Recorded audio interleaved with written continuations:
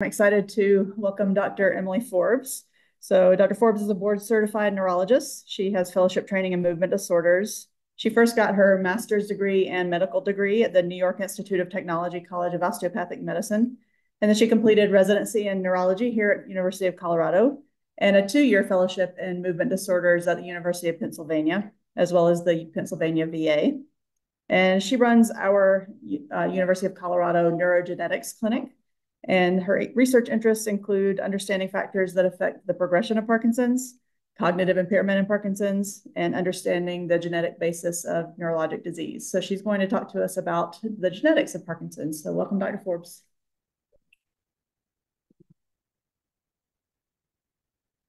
Thank you. Can everyone hear me? Great. All right, so today we're going to talk about decoding Parkinson's disease, how genetic discoveries are shaping the future of care. For some disclosures, I'm an investigator on several clinical trials that we'll talk about today. So we'll start with, how do genes work? So genes are like tiny instruction manuals. Sorry? Closer, okay, better? Okay. Genes are like tiny instruction manuals that are inside all of our cells.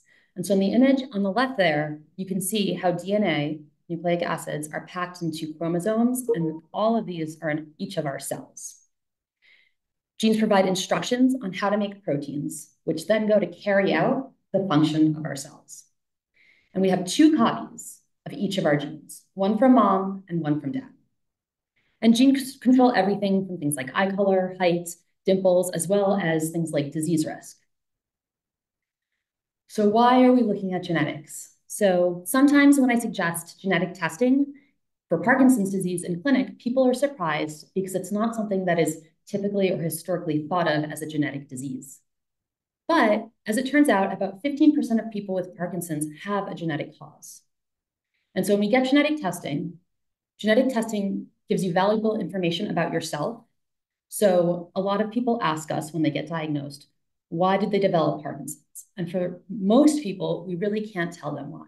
But for the percentage who have a genetic predisposition, we can give them information about why they developed PD. And there's also some information in there about prognosis. So for example, some genetic forms of Parkinson's can have an earlier onset with more cognitive changes, and some genetic forms can have less cognitive changes. And that is something we're still working out in research right now. Genetic testing also gives us valuable information about Parkinson's disease. So whenever we discover a gene that's associated with Parkinson's disease, it gives us information about a pathway or a protein that is dysfunctional that can lead to PD. And so this provides us with what we call a therapeutic target, or an area that we can research that potentially can produce a treatment in the future.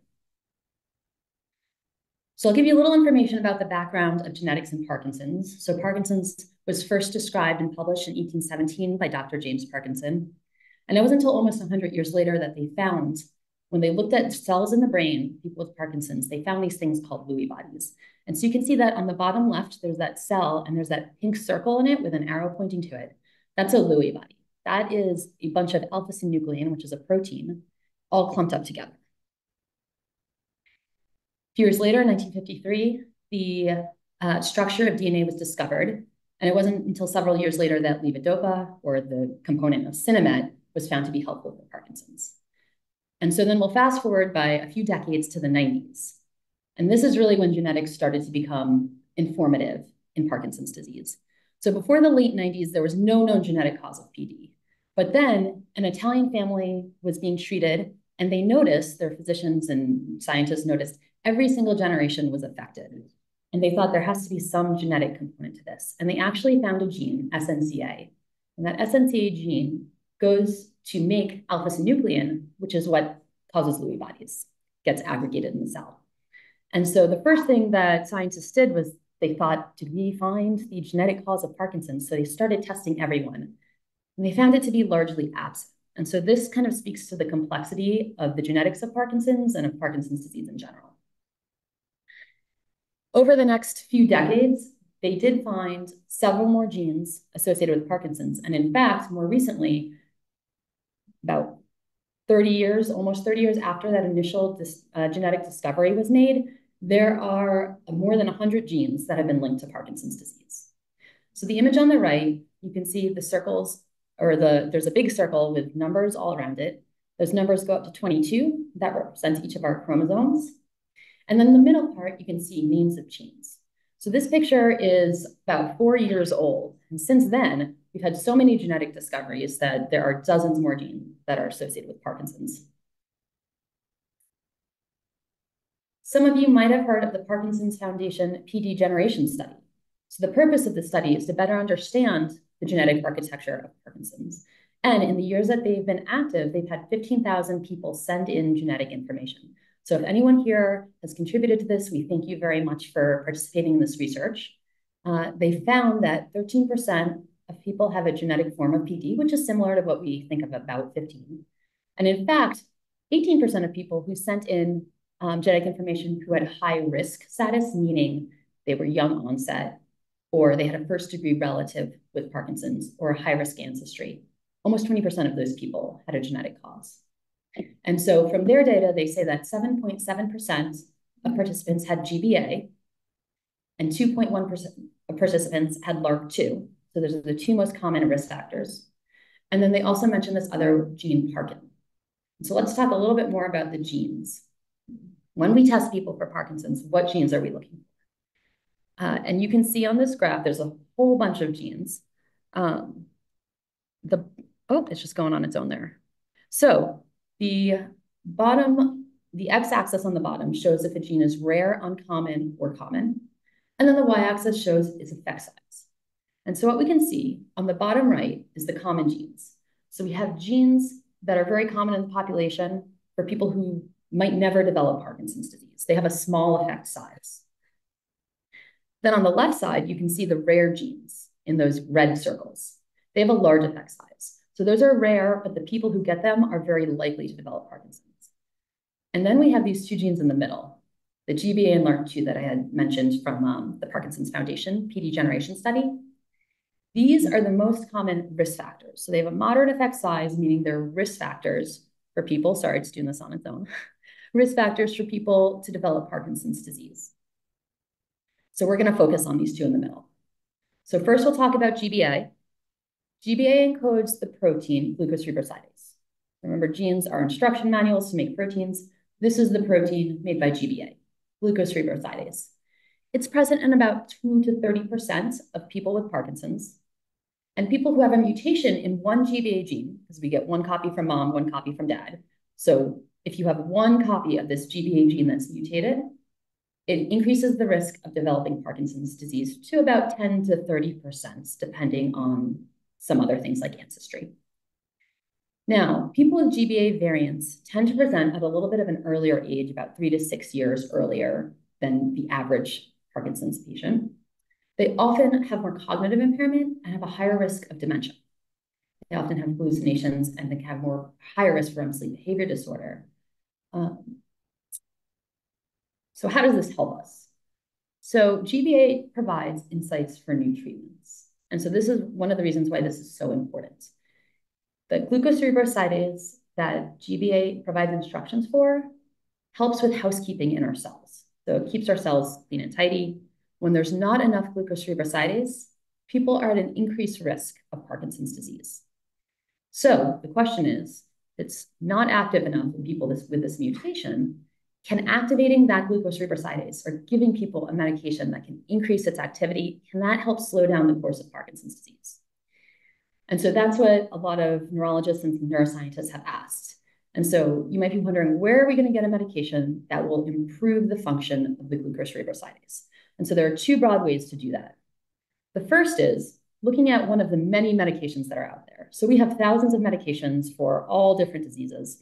And so the idea is, can we look at what we call the pharmacokinetics or the biochemistry of one of these pills that's already out there, already being used, just to see if by chance, does it improve the function of glucocerebrosidase? And so this has been done, and it's actually found that there is a medication out there. It's called Ambroxol. It's available in Europe that improves the function of glucocerebrosidase. And there have been several studies on this. So one was the AIM-PD study, which found that Ambroxol seems to be safe and well tolerated and can potentially increase glucocerebrosidase levels. And so right now, there are at least 8 ongoing studies in this, mostly in Europe, that are looking at this medication specifically to see if it can slow down the course of Parkinson's or slow down the course of cognitive impairment in Parkinson's. So that's one way to find a medication.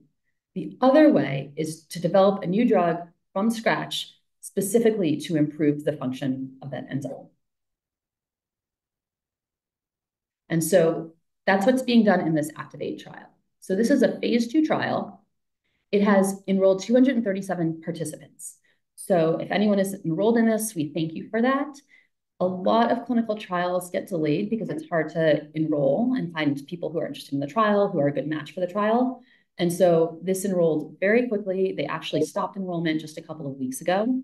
And so that's very exciting. It's for people with Parkinson's disease and a GBA mutation. And people in this trial are randomly assigned a placebo or the investigational drug at one of 2 doses. And they're going to be monitored for up to 78 weeks. And the goal is to look at the Parkinson's rating scale. And so that's when we have people do all the taps. A lot of you might be familiar with that. And see if that stays steady over the course of the trial, or if it progresses the way we typically think of Parkinson's as progressing. And also to make sure it is safe and tolerable. All right, so we're going to move on to our second gene that we talked about, LRRK2. So this stands for leucine-rich repeat kinase 2. So that's the name of its protein product. It provides instructions to make this kinase. Mutations in LRRK2 are uncommon, higher in certain populations, like Ashkenazi Jewish or North African Berber. And the symptoms in people with LRRK2 are pretty similar to the symptoms in people with non-genetic Parkinson's disease. So how does this help us? How does this provide insights for new treatments? So mutation in LRRK2 actually increases the activity of its protein product. So it makes a protein that is too active. And so the goal of treatment is to inhibit or try to decrease the function of that protein. And so there is a study looking at a new investigational drug that does just that. And this one is actively recruiting. So we're trying to find people who are interested in this study now. So I put the information, in case you are interested in hearing more, I put information on how to reach us via email or phone on the bottom. The phone number will go to a voicemail, but it is checked regularly. And you are welcome to ask me questions anytime this morning if you have questions about the trial. It's a phase 2B multi-center study. It's occurring at about 110 sites globally. The recruitment goal is 640 participants. People will be randomized to receive either placebo or the investigational drug and then monitored over the course of several years. And the goals of the study, again, the Parkinson's rating scale, to see if that is stable or if it continues to progress the same way we think as Parkinson's usually progresses, and to make sure it is safe and tolerable. The big thing about this study is if someone's interested or knows somebody who might be interested, please come talk to me or someone at the research table. The big requirement is we're looking for people who have not yet started levodopa or medications for Parkinson's, so that makes it really difficult to recruit for. But again, happy to answer all questions about this. And then we have some upcoming trials, including a phase 2 trial looking at another investigational drug to decrease LRRK2 activity in people with Parkinson's, again, not taking medication like Sinemet for Parkinson's, and people who have a LRRK2 mutation. So I'll come back to my question from the beginning, which is why look at genetics? So each genetic discovery brings us closer to finding a new treatment. New pathways are discovered that are affected in Parkinson's that potentially could be therapeutic targets, and new proteins are discovered, which could potentially be therapeutic targets. And really importantly is the treatment that is used for people with genetic mutations can potentially be used to help people even without genetic Parkinson's. So understanding the genetic architecture of Parkinson's disease is really a worldwide effort. And so this outlines some of the various studies that are ongoing right now to better understand this and to provide new pathways to finding a cure. We talked about PD generation. There's also something called GP2, which is trying to better, again, understand the genetic architecture of Parkinson's disease. There's the ASAP, which is aligning science across Parkinson's, and they're working with the GP2 group. There's something called large PD, which is trying to be more inclusive and look at people from Latin America to try to determine different genetic pathways. And then on the top right, you can see there was a paper that was recently published about a multi-ancestry analysis using the information from these genetic databases. They found several new variants and up to 25 potential risk genes that can cause Parkinson's disease. So this is really very helpful for finding a potential treatment. And a few years ago, the University of Colorado got some funding to start our own Parkinson's disease genetic registry. So we're trying to also contribute to this worldwide effort. So we'll talk a little bit about the future of personalized care in Parkinson's disease. This is something that we're really right on the cusp of, where someone with a diagnosis with Parkinson's disease will lead to a genetic test. And so we do this pretty routinely at our university. A lot of universities perform genetic testing, but it doesn't happen everywhere. Our goal is in the future, once a genetic cause is found, there will be a personalized treatment approach. And potentially, even in people with no known genetic cause, the therapies that were developed using the genetic information can be used for people with known genetic PD. So a quick summary, genetics cause about 15% of cases of PD. GBA and LRRK2 are the most common risk factors.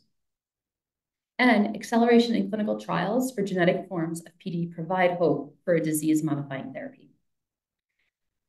So with that, I would like to thank everyone. I just want to say that you are more than your genes. These are just things we were born with. We can't do anything about them. But all the things that Dr. Bierler had just talked about with exercise and diet really set up your genes to work optimally. And so that is the most that we can do right now. But please ask any questions and I'll leave the research information up here. Thank you.